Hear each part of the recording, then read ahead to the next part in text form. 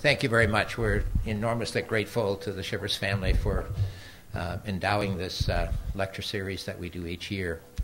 And I'm particularly pleased tonight to welcome Mas Matsumoto to present our Shivers lecture this year. Mas has been a dear friend of mine for a number of years. We run into each other in meetings like this across the country. And I could go through a long litany of, all of his accomplishments and all that. And, whenever somebody does those kind of introductions, they're sort of boring to me. And the last thing I want to do is have you get bored about an introduction to Mas, because he is such a delightful and interesting person. And so rather than doing that, I do want you to know that if you've read any of the material in the PR around Mas's lecture tonight, you know that he's the author of 8 books, in addition to being a farmer on his own farm.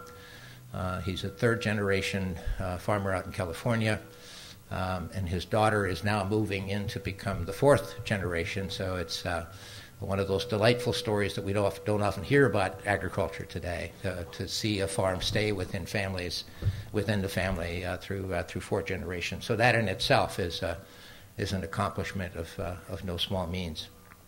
But what I'd like to do, I first became acquainted with Mas's work through one of his books, which is still, and this is not to at all in any way suggest that his more recent books aren't fantastic, because they are, and there are many of them on the table tonight, so if you're interested at the end of this, you can get a copy of your own. But still my favorite book was his book entitled The Epitaph for a Peach. And when I read this, it was such and as you know, I'm a farmer myself, and I could feel myself inside of his body and inside of his mind as he was writing about these things. And so I thought that one of the best ways, if you haven't, especially if you haven't read any of his stuff, I want to introduce you to him by reading just a couple of short paragraphs from his Epitaph for a Peach. And this is where, he talks about his family and their involvement in the farm and what things are like on the farm, etc. And he finally gets to this point in the book where he begins to talk about marketing his peaches. And he says, I can no longer delay the hunt. I force myself to stop walking the fields and embark on finding a market for these wonderful tasting but homeless peaches. Too easily, I've procrastinated with the excuse, I grow the fruit. That's what I do best. Let somebody else worry about selling it. I hope a miracle will happen. A produce retailer reading the LA Times article about my peaches will become obsessed with my fruit. I base my fantasy on the thought that good things happen to good peaches. Marcy, which is his wife, claims, I'm now becoming a real farmer, hopelessly naive. I pitch my family food, not fast food slogan, so a few fruit brokers, these middlemen, and most of them are men, supposedly do all us farmers a favor by using their professional skills to find the best buyers for our fruit, creating a perfect match. On paper, the system sounds fair, but in reality, the buyer most always has the upper hand, especially with the perishable crop. Few deals are negotiated in advance. Instead, frantic brokers search for buyers as soon as the peaches are picked and packed in boxes, thousands of packages waiting shipment in cold storage. It's a stacked deck, one farmer explains. There's a reason why we call them brokers. They're good at helping farmers go broke. I start with a series of phone calls, and over half the brokers laugh when I mention Suncrest, one of the varieties of his peaches. I ask, why the chuckle? They refer to a mysterious blacklist with Suncrest near the top, tainted with a reputation for lousy color and terrible shelf life. Fruit brokers want peaches that last for weeks in cold storage without becoming mealy and soft. We want color and shelf life and color. I hear over and over again. Suncrests are stereotyped, condemned by a deeply entrenched prejudice. It would make a 60s-style revolution to overcome that bigotry. But the taste, I plead, the taste. that brings even louder laughter from some. And so I wanted to share those couple of paragraphs with you because Mas Matsumoto is one of those farmers who charts a new path, and that is that it isn't just about color and shelf life. He has not been willing as a farmer to accommodate his farming operation to what the traditional market wants. He decided to be a farmer that was going to give people what they wanted, and that's a really good tasting peach. And so tonight, Mas, I am so proud to have you here. Welcome to Iowa State University.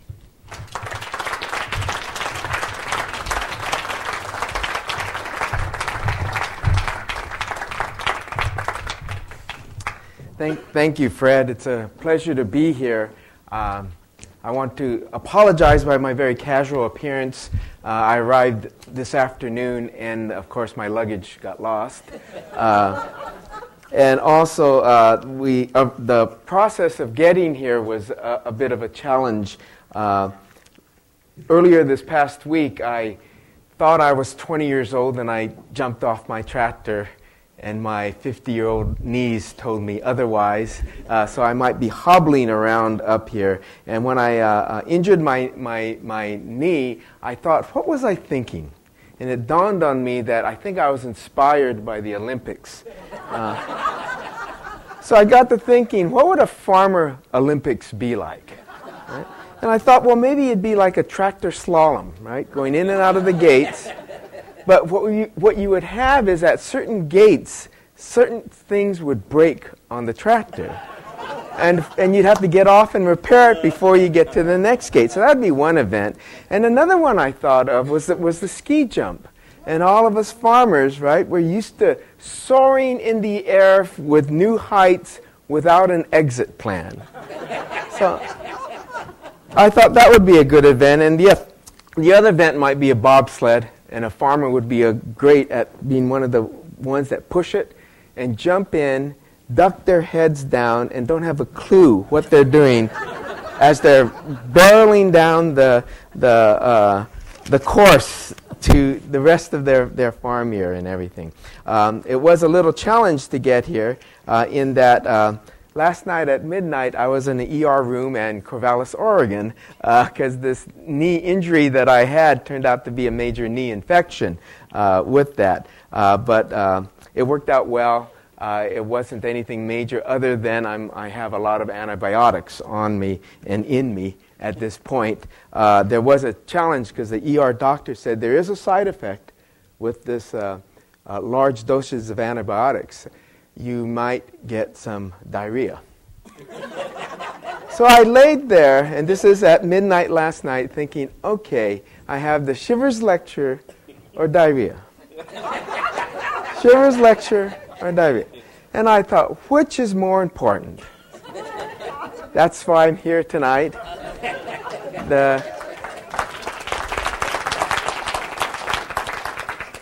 That was probably the first time ever someone applauded me to have diarrhea. So you folks in Iowa have your own sense of humor, I could tell. Okay. Thank you, Fred. Thank you for the Shivers family for bringing me here. And hopefully tonight I could share some stories and certainly answer some questions that you may have. When I started writing, I wasn't sure who my audience would be. Because I was just a farmer. Our farm is in the middle of California, about 20 miles south of Fresno. We were one of the first farmers to farm organically in the 80s, and we did it not because there was organic markets. We just thought it would be something right for our operation. And I also started writing at that time. I considered myself a late bloomer because I didn't write much. I certainly wasn't an English major or anything. And I remember once I had finished writing and published Epitaph for a Peach, and I was in I did a reading at a bookstore, and the next morning I was at a neighborhood cafe signing some books. And one of the wait staff saw me and said, hey, there's someone who's written a book about a peach. And then they saw the cover of Epitaph for a Peach. And they went back to talk with some of their friends in the back room, and I went to follow them to get another cup of coffee. And I overheard them say, you know, there's a famous writer out there. He wrote this book about a wonderful peach.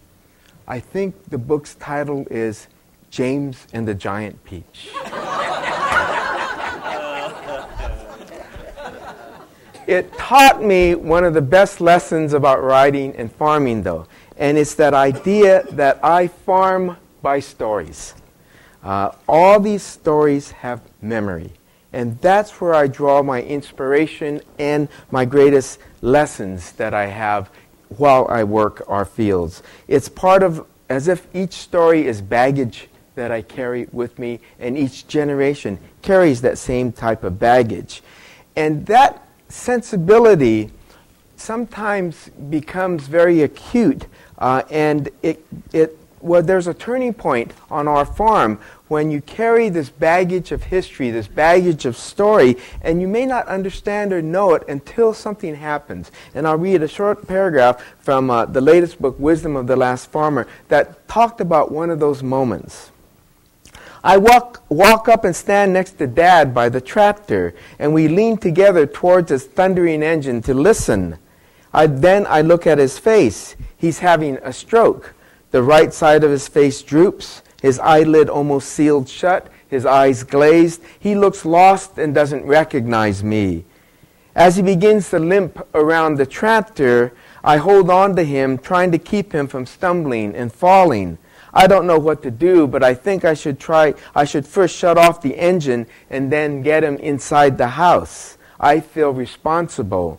In my drive to grow the perfect peach and the sweetest raisins, have I contributed to the sudden illness of my father? Could he die because of me?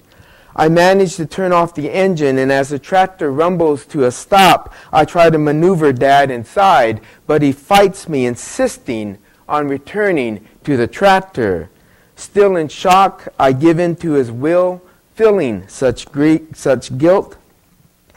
Dad reaches for the tractor seat cushion. At the end of the workday, we traditionally flip the pad so the morning dew will not collect on and bother the next driver.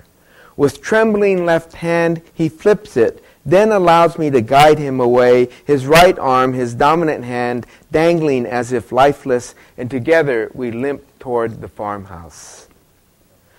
So that began a new journey in my life. It was the realization that I was no longer the son of a farmer. I would probably now become the farmer. And part of that idea also surrounded the notion that we farm with memory, and my dad was the embodiment of that memory. And did I have the memory to farm? One of the ways I realized, too, for my father to recover was that I would have to teach him how to farm again. And that's what much of Wisdom of the Last Farmer talks about. But it's also this notion of understanding that cultural frame of the work that we do. We farmers often get caught up into the economics and the ideas of efficiency and productivity, which are all important parts of farming, but they're not the only part. Part of what matters is the memories and the wisdom that is passed down. And part of that wisdom is embedded in a very, very simple thought, and it's the idea that farming takes hard work. It's something that's not easily done, and it can't be easily done. But so is life in many ways. And this short section, talks about during my father's recovery in therapy, when he works with the physical therapist, we were working on him, trying to teach him how to walk. And this passage talks about this. In life, as in recovery, not all things are level and smooth. Dad has to learn how to walk on dirt, I announced to his doctor and a team of therapists. They stare at me initially puzzled, and I have to remind them there are no sidewalks on the farm. Dad has to learn how to walk on uneven ground. If he can't walk on dirt, I'm not so sure he'll want to come home. And the reality was, of course, all the therapy sessions were conducted on sidewalks or flat ground. This was a cultural frame that they had forgotten. It was a cultural understanding that, do they know where their food comes from? It comes from the ground and it comes from dirt. It made me realize even more so part of that challenge that all of us farmers have, and that is trying to teach the world that we also need to walk on uneven ground. For our family especially, the context of where we farm and how we farm is important. I'm Japanese American. My grandparents immigrated from Japan over 100 years ago.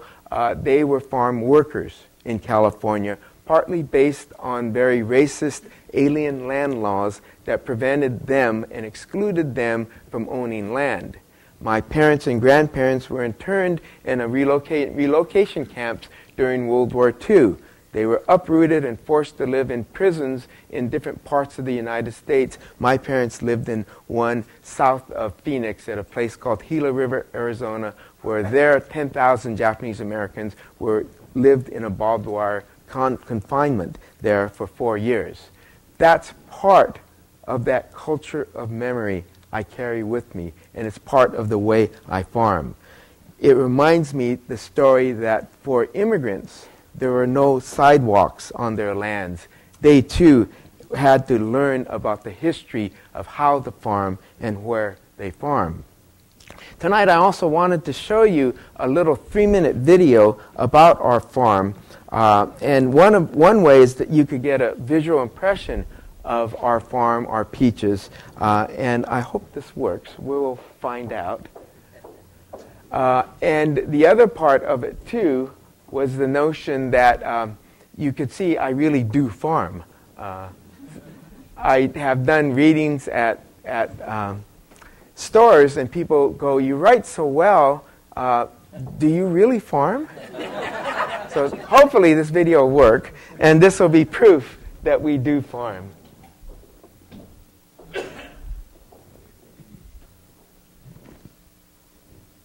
Okay, I pressed play. I pressed play.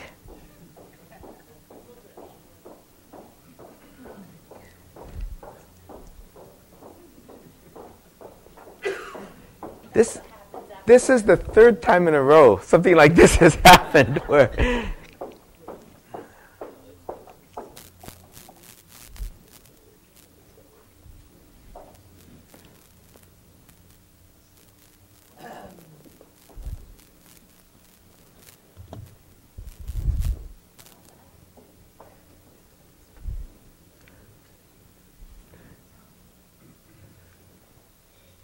Well, it appears... Oh, no?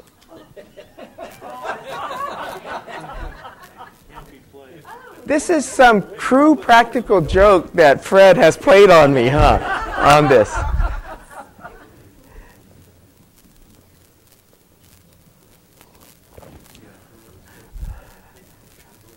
If it doesn't work in 10 seconds, we're going to skip this. So. All right. Go ahead and start it. I don't want to press anything here. Wisdom of the Last Farmer, harvesting legacies from the land.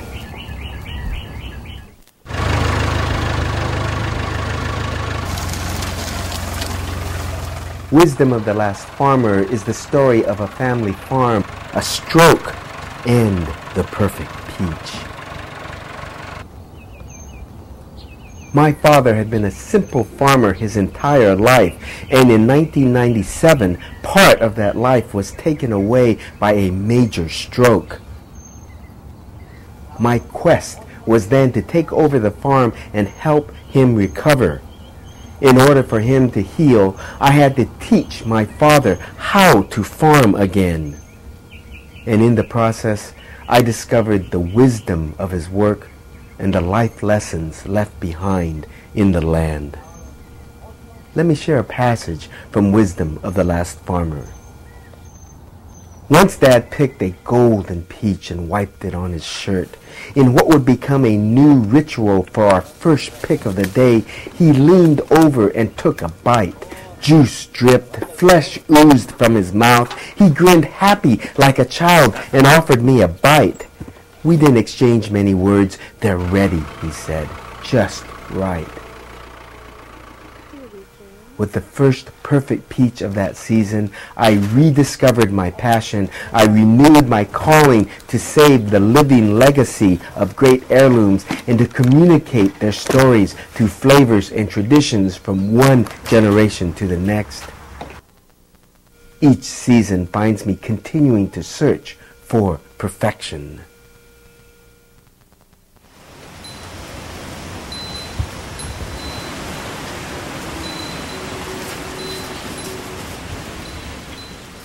But while Dad is in the hospital, unconscious from his stroke, I sit alone during the evening in the growing stillness and quiet.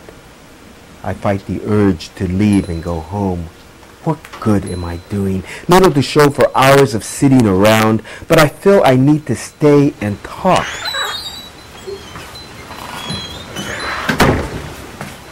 I tell Dad about my day in the fields. The weeds are everywhere. You know how spring is, Dad. Fools you with warmth, tricks you into optimism. Then come the weeds, even before the first peach blossoms. I stare at his dark outline in the shadows. The farm can use your help, I say out loud. There's no response. Then I cry, how in the hell am I going to take care of all the weeds without you?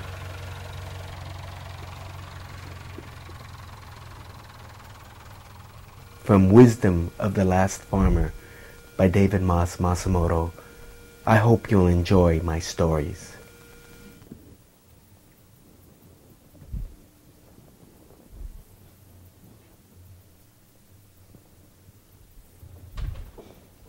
Well, I hope you enjoyed that in a kind of visual tour into the farm. It's funny, I'm so used to seeing those images. So when I see a peach tree full of those branches, that's how they're supposed to look. Interestingly, a peach tree will generate probably anywhere from 400 to 600 pounds of peaches each tree.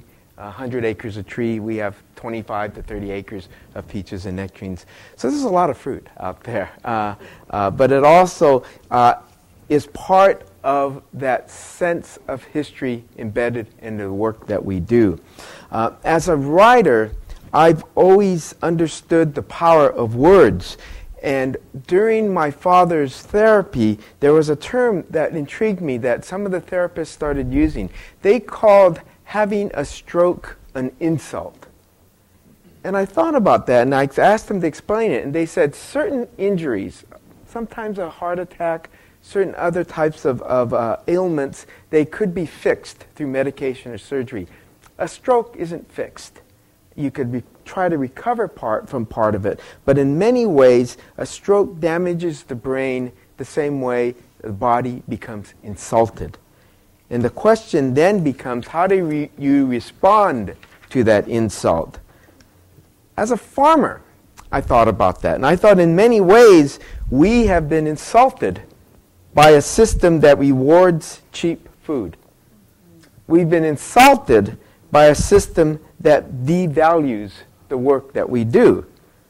So the challenge then becomes, how do we respond to that insult? Because how we respond becomes the way we are identified. It becomes the way we gain identity. And it made me think of this whole new way of looking at peach diseases. So I have a new category. I'm not a trained entomologist. I'm not a trained plant pathologist. But I have 3 new diseases I've never seen recorded in any of the literature. The 3 new peach diseases are size, color, and cosmetics. And once we look at peaches and many other commodities that way, we begin to see them in a new way of defining them. And with that new way of defining, it's my response to the insult that I see happening in much in the modern conventional marketplace. In order for my dad to recover, though, from his stroke, it was important for him to realize he needed to be identified as a farmer. And one thing a farmer, in my eyes, at least on our farm, becomes identified with is, of course, his tractor. So there is this old country western song by Gene Autry called Back in the Saddle Again. And there's this idea that I had to see if I could get Dad back in the saddle. Because no matter how much he recovered, it wouldn't be until he could drive a tractor that I think he would feel he's back on the farm. Now, the doctors had warned us my dad should never operate any type of dangerous equipment. So we waited for a day my mom went shopping. And I asked my dad, would he like to try to drive the tractor? And he immediately nodded his head, went back. And most of our tractors are what they call low-profile orchard model because they have to fit under the branches of the peach trees that you saw. So the question was, could he get back up on a tractor? So we thought about it. The stroke had damaged his right side, so we figured out a new way for him to be able to get up. And he got up on the tractor. And I crawled up on there, stood on the running board, leaned against the fender, and he sat there, very proud. And I felt very content at that moment. And I actually wanted to stop. Because I said, I don't want to have a test and failure. But I knew Dad wanted to do something more. So I said, Dad, do you remember how to start a tractor? And he looked at me, and then he turned the key, because he remembered where the key was, and he pulled down on the throttle. The engine started up. We throttled up, and I said, he remembers this. Except the throttle was a little high. Then he looked at me, and I said, and he kind of smiled, pushed on the clutch, put the tractor in gear, and popped the clutch. And we began roaring down the road. Bouncing down this avenue, went around a corner, and I leaned over and I said, Dad, don't you think we're going a little fast? And then he pulled the throttle down even faster. So we're roaring down this road. Dust is kicking up, bouncing all along, and I leaned over to Dad. I said, Dad, I think we're going too fast. And he goes even faster. And I look at him, and this was a moment of epiphany. I looked at him and realized that he was smiling like a child. He had returned to the farm, and we had a role reversal. Because now, just as he had taught me how to farm and how to drive a tractor some 35 years earlier, now I was teaching him that. Just as he was the farmer then and I was the student, the roles had been reversed. It was a moment of transformation, of understanding that the best farms constantly go through these transformations. And transformations are crucial to any farm, especially a small farm, in their hope for survival. It was part of that understanding of the past that I did not want to forget, and how that past, learning and remembering how I learned how to drive a tractor too fast, was also part of that new future of the farm, watching my dad drive a tractor way too fast in that respect. But it's that notion of transformation, I think, that becomes just crucial to all of us as we evolve on our land. Oh, I'm trying to find this next section. Guess I wasn't sure where I put this. I wanted to share with you another passage about understanding the transformations that occur on the farm, and this is from Epitaph for a Peach, and understanding that even though you believe you understand how to work the land, there are constantly new lessons to be learned. I used to have armies of weeds on my farm. They launched their annual assault with the first warm weather of spring, parachuting seeds behind enemy lines and poking up in scattered clumps around in the fields.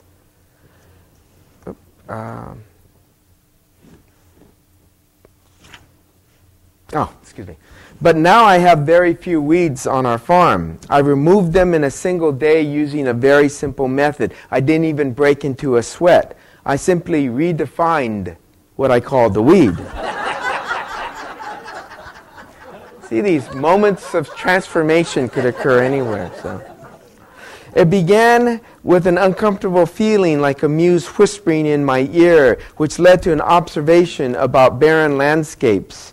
It doesn't make sense to try to grow juicy grapes and luscious peaches in sterile ground. The terms juicy and luscious connote land that's alive, green most of the year with plants that celebrate the coming of life.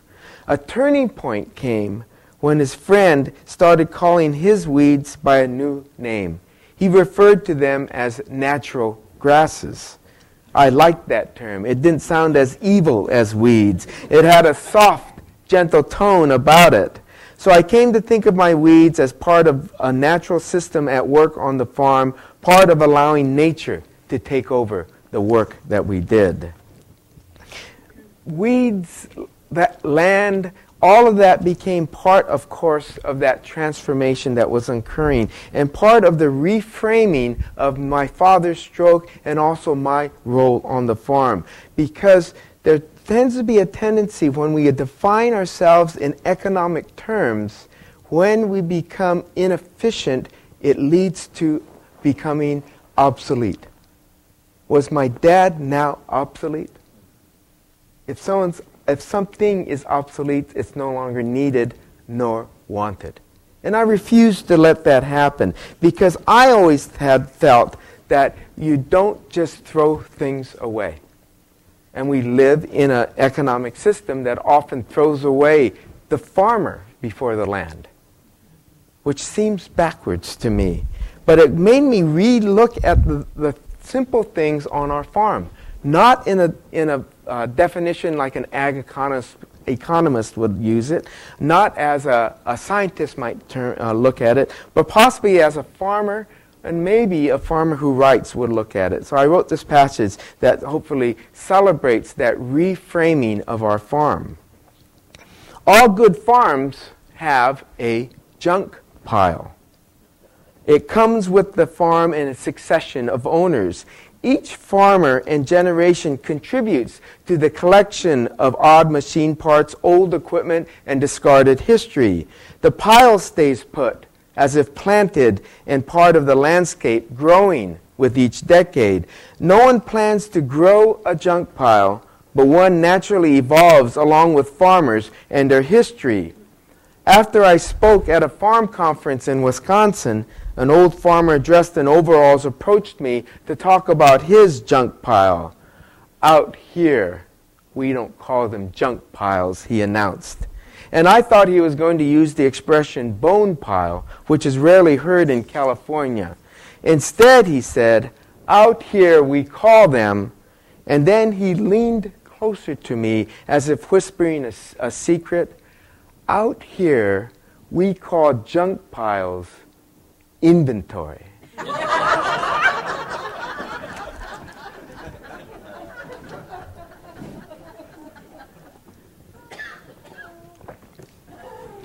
I think when you begin to redefine common everyday things as part of your life, part of your work on the farm, you begin to redefine yourself.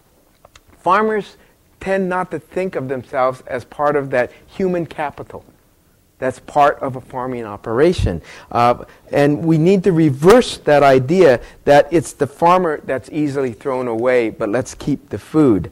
It's the story of how food is grown, which necessarily involves the farmer, that becomes the selling point.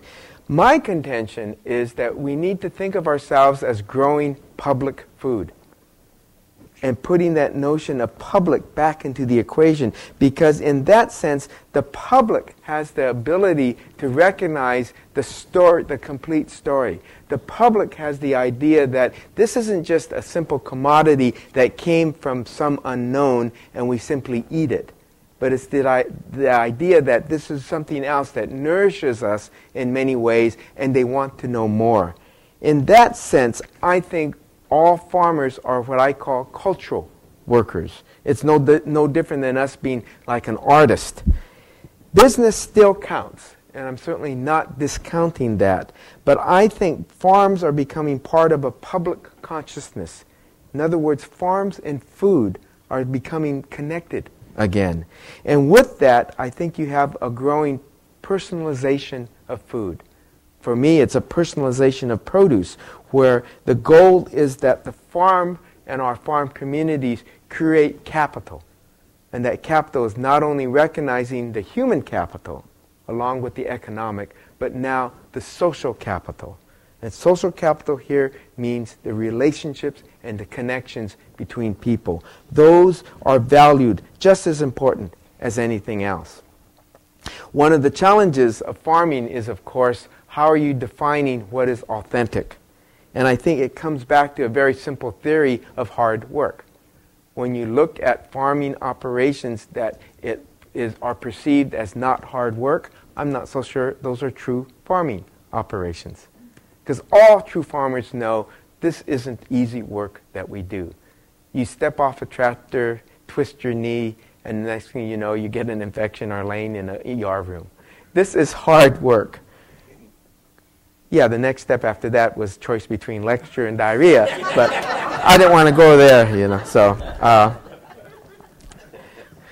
But it's all part of, again, looking at culture, looking at that cultural part of the work that we do, again, pounding in that notion that this all goes beyond simple economics. There is a saying that my father passed down to me, and in Japanese it goes, "Nana korobi ya oki," which translates into fall down 7 times, get up 8. That's the essence of hard work. It's the essence that many cultures share that kind of understanding and acknowledging the fact that there will be failures. And it's not a question of failures, it's a question of responding to that failure. It's the same notion of how do we respond to the insults that we're getting right now. And I think we can honor that when we start bringing out our own personal stories and begin to understand how our own personal stories should be attached to our food. There should be this connection, again, that social capital of the work that we do with the things that we grow.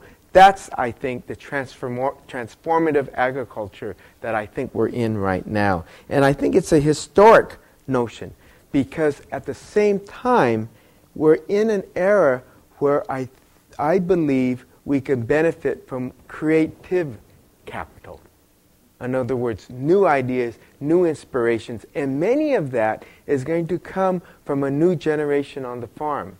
Not only those that are young, but also many of the new generation who did not grow up on farms. And they bring a different spirit. They bring a wonderful naivete to the work that they do, but it's part of that new capital that is being created on our lands and could transform agriculture. Let me close with this one passage from Wisdom of the Last Farmer that in a way reflects and summarizes this notion of transformative agriculture in that it's not just about individuals, it's about relationships, and that relationship is always connected to what's the most important thing of a farm. It's the farmer and the land. So here's this one last passage, and after this I'd love to field any questions you might have. I farm with gourmet dust. I breathe it, I eat it. It has become part of me, and I am part of it. I am blessed to have such fine dust. The history of Dad's work lingers like dust on our farm. Now I do what he once did, slow, methodical, not a march, but a pace that feels like it could continue forever. Part of a long line of farmers, now I'm also part of something more. When we lose our fathers, we can lose this rhythm. When our fathers are gone, we will miss their dust. Then we find our own pace and tempo and create our own trails of dust. The meaning of Dad is found in these fields. He would want us to judge him by his works, the work seen in the land. As I walk these lands, the farm becomes the Father, imbued with ghosts. Walking these fields of gold as often as I do, I will always think of my Father. Thank you for letting me share these stories. Thank you.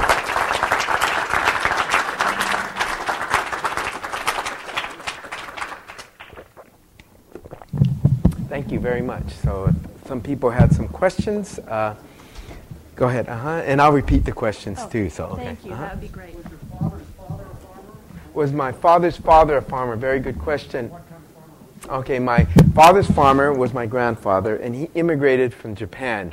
They were part of the rural peasant farming society of Japan. Interestingly, both my grandfathers, and certain cultures this fits well, they were both second sons growing up on a family farm in Japan, which meant what? They weren't going to get the land. So suddenly they became pioneers because there wasn't a lot for them in Japan. So that's why they immigrated. So, Any other question? Yes. Well, I apologize. I'm not read any of your work, but I will. I too am fourth generation in our section. Did you write anything about? Did you have this feeling? And I don't know when I did, but I do know it happened that you had to take the farm from your dad. Take as in he was not willing to let go? Take? Well, me and my father, we still work together virtually every day. But whether either one of us admit it or not, I guess it's my decision now. Sure, absolutely. So Do you know when that happened to you? Yeah, the question was there a moment when I feel I had to take the farm from my dad? Hopefully that captured that. I tell you the moment when let me back up a little. When I was in high school, I broke my dad's heart and I told him, and I can remember the scene.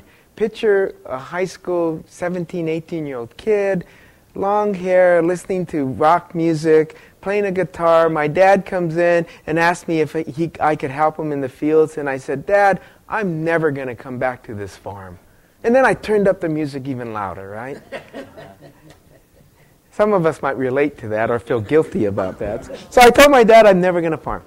And he just stepped out of the room. Didn't say a word after that, never questioned me, never challenged me. I went off to college, and this is how much I planned not to farm. I went to the college campus that I thought my parents would never want to go to. So I went to Berkeley. And they never visited me on campus. And if that wasn't far enough, I decided to become an exchange student, so I went to Japan for 2 years to escape the farm. So I was thousands of miles away, living in a foreign country, and what do I end up doing? I decided to go visit the village that my grandparents had immigrated from, and they had never gone back. And I found myself working in this rice field. The very thing I was escaping, I ended up coming to. But I realized rice was an alien crop to me. I've eaten it my whole life, but I didn't know how to grow it. And I thought, maybe I should go full circle and go back to the farm. I go back to the farm after I finished at college, and I started farming organically. And if there was a moment that I took the farm from my dad, it was that moment where I told Dad that we want to farm organically. And he wasn't quite sure about this. So I said, well, we're going to do all this. And this was in the 80s, where there was a lot of sort of free expression in terms of how you farmed organically. No one quite knew how to do it. No one knew what to do. There were rough guidelines, so to speak. So what happened was I transitioned our farm to organic, and I was trying to develop a relationship with the weeds. And we live about a quarter mile apart from each other, his farmhouse and my farmhouse, which my wife said is the exact right distance between a mother and father-in-law, by the way. So around our house, the weeds were just going wild. But as you drove closer to my dad's house, it was like concentric circles of cleanliness. He would go out and hand shovel all the weeds because he could not bear to see the weeds growing so wild. And it was still farmed organically, except with a lot of manual labor inputs. And that's when I realized that, I guess I'm taking the farm from my dad. But like many things, he was, one, happy that I had come back to the farm, and two, another thing simultaneously began to happen. I had to farm without herbicides. I didn't know how to do this. Who farmed without herbicide? My dad did when he was younger. So I'd go ask him, and he'd go, you know, there's this one plow we used to use, and we go to the junk pile. And he'd pull out this one plow, or this one, it was a Bezzariti blade that we used at one point. And he showed me how it worked and how maybe we could adapt it and fix it on a tractor. And I realized my dad, if you're an anthropologist, he was the one that had native competency, they may call it. He understood knowledge and that I never had access to. So he became my best asset in terms of understanding how to farm organically. So that may have been the moment that there was this taking. Do you have someone coming along behind you? My daughter is expressing interest in farming.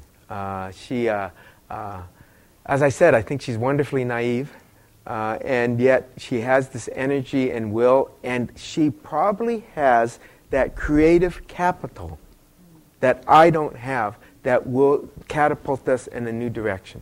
And part of that creative capital, she's already started doing, where we redesigned our webpage. It's Matsumoto.com. And she said, Dad, let's divide who we are by our farm. So our farm has the fruit and the tree fruit farm, but it's a literary farm with my writing. There's a public farm, because we do public events, some of them on our farm. So she is already redefining how we farm. And I think that's going to be wonderful, because it could be this blend of new technologies. I mean, we're exploring doing, we have a Facebook page now. We're going to explore doing tweets and Twittering and all this other stuff. And she's good at that and understanding the pitfalls, the limitations. So this whole world of social media has exploded. And how do we work that? Or how does it integrate with what we do? And I'm very excited about that. Thank you. Could you talk about this Alberta peach tree adoption program? Oh, okay. I have gone back in time, and I keep looking for old heirloom varieties to plant. So we planted this one variety. How many of you remember Alberta peaches? Okay. And I bet you if we went around, we could graph it. It's all by age, right? Because Alberta was the peach probably about 2 generations ago. And it slowly fell out of favor. It's a wonderful peach, golden yellow when it's ripe. The problem is with Albertas, many of them, is if you stare at them, they bruise. Okay? They don't quite fit in the modern marketplace. And so I planted about a half acre of these Albertas, 50 trees, not sure if I could figure out how to grow them. They're fantastic, but they are very delicate. So it was a challenge. Do I try to fit this old world technology into the new world? And I talked with a bunch of people, and we thought, well, maybe we could pack them in different types of boxes and handle them differently. And it was getting very complicated. So I thought, well, what's the one moment, talking about public stories, public memory, what's the one moment I'd love to have the public share? And that's that moment of truth for at least the peach farmer. You work this entire year, and when you're ready to pick a peach, you have to make the distinction, is this ripe or not? And the reason why is once you pick it, there's no do-overs. You can't put it back on the tree. And I thought, I want the public to feel the angst that I have when I'm trying to make this decision. So we started this program where we have people adopt a peach tree. And I'll just summarize it very quickly. And it's actually posted on our webpage now. Groups will be interested in this. They fill out adoption papers where they have to answer some questions, because the whole notion is we don't want anybody on the farm. These are our babies, and we want them to have ownership. So we ask the question, what would you do with 500 pounds of peaches? And some people answer flippantly, we'd eat them. I don't want that person on our farm. I want someone who cares, someone says, we need to think about this and figure out how do we use some of it, how do we give it away, how do we we preserve? What kind of recipes do you use to preserve? And it generates this ownership of how they're going to be involved with a harvest. So we accept them into the program, they pay a fee, and then I send them updates throughout the year from bloom to thinning to how the peach are growing. And the key is they come at harvest time, which is 2 weekends either in July, last 2 weekends in July, or the first 2 weekends in August. And when we first started this, we immediately got pushback because people wanted to commit. They said, can't you tell us which weekends to come? And I said, no. And they couldn't understand that this is nature that dictates this. So I finally came up, and this is the idea of the power of language and words. I came up with this phrase: we do not do Caesarean peaches.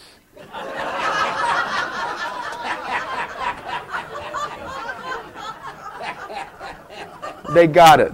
They understood that, especially anyone who was a mother and delivered. They understood that very, very quickly.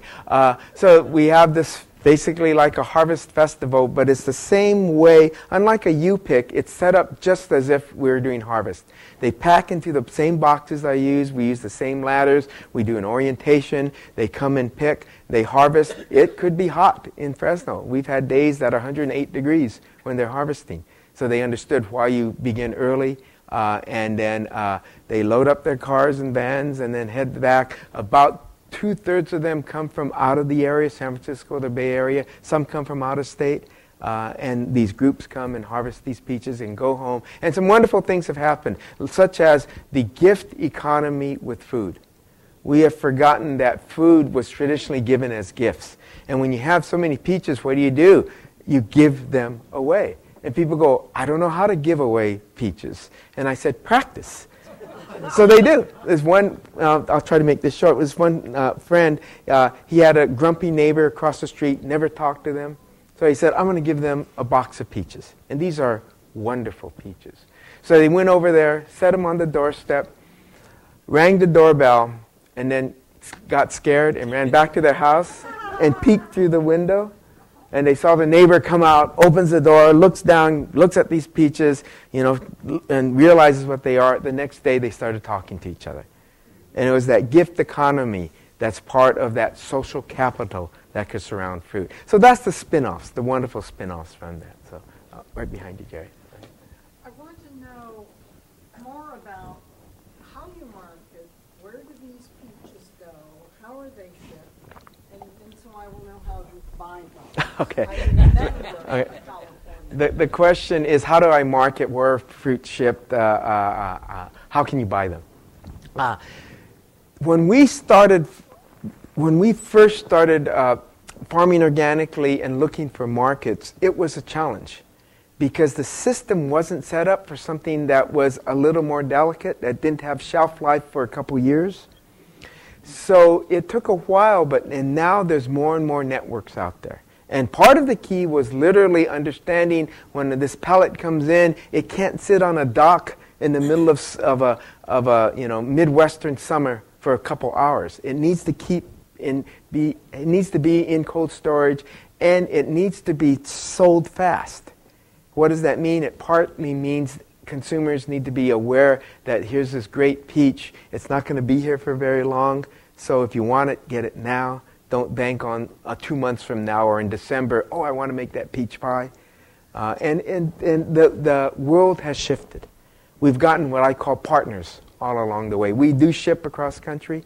We actually ship a lot into Minneapolis and St. Paul. And part of it had to do with this contextual history of Minneapolis and St. Paul. I don't know if anyone have lived in Minneapolis and St. Paul. You know the food co-ops there? You ever been to Mississippi Co-op? Man, we sell into it. The Twin Cities have this long history of groups that form the food co-op.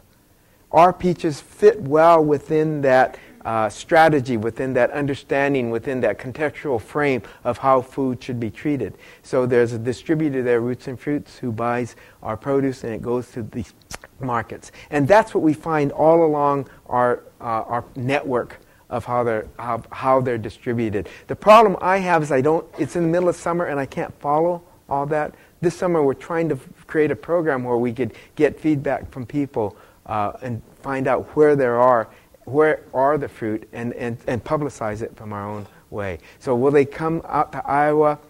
I'm trying to think if they've ever been here. I believe there's a market someplace in Des Moines that carried them once, because someone told me that.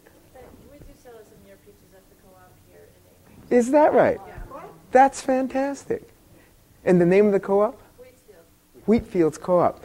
And do you know the distributor that it comes from? It's coming from Roots and Fruits. And see, these are the wonderful, I hope they were good.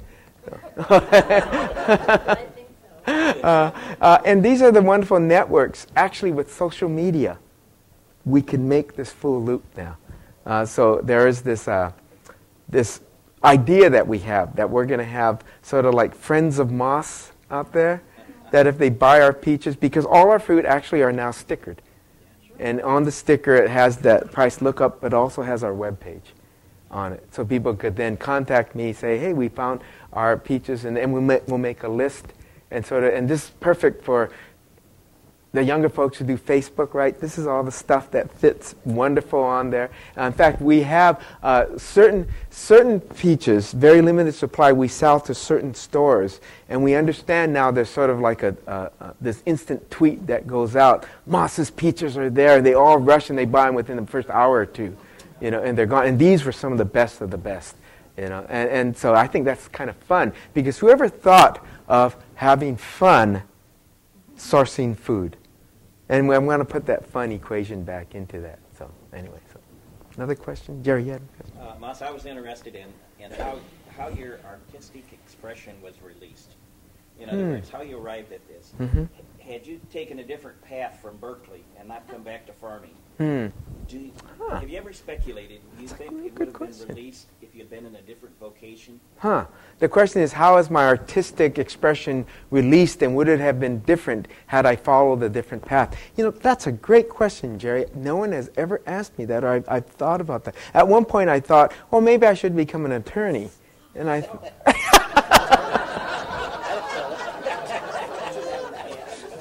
I made the right career choice. Unless there's some attorneys in the audience. Of course, they wouldn't admit it right now. Okay. But there's no new progressive attorneys now. All right. But anyway, I think had I gone a different direction, I don't think this artistic expression would have been there. Because there's something about working the land and the way I feel it, I taste it, I interact with it, that brings out that artistic expression. Someone claimed I was one of the first to use the idea of having a fruit orgasm. And I use that in some of my terms. And it dawned on me because someone then said, well, Matsumoto, he writes fruit porn. And I thought about that. And I thought, one, there's different forms of expression. And I thought, well, hell, porn sells. What's wrong with that? So anyway, but I think that notion of having that intimate, authentic connection brings out that artistry. And I couldn't impose it any other way. And that's why all the work we do is embedded in this sense of being authentic. And it's probably why I don't write fiction. Because anytime I've attempted to write fiction, it got pulled back to nonfiction. Because that's what my world is anchored in. It's anchored in this world of the real. So that's why when I write essays or when I write any of my prose, it's got to be anchored in the real, which makes a challenge. Because I can't conveniently change things. I can't conveniently change my sister. I can't conveniently change my aunt and make her actually really pleasant. But anyway, so that's a great question, Jerry. Well, Mas, I know we could keep you going here all night. I know, and you've had it. Mas's day started this morning at 4 o'clock. So if you want to do a few more questions, I can. I'm more than welcome to. Well, let me make a suggestion, and right. we can go either way with it. We've got some refreshments here, and so please help yourself to them. If you want to go with some more questions, and you want to go with that's okay too. And then there are some books there, and I'm sure Mas would be happy to absolutely for you. And it will give us time to have some why don't we do that then? Informal conversations. All right. Thank you very much.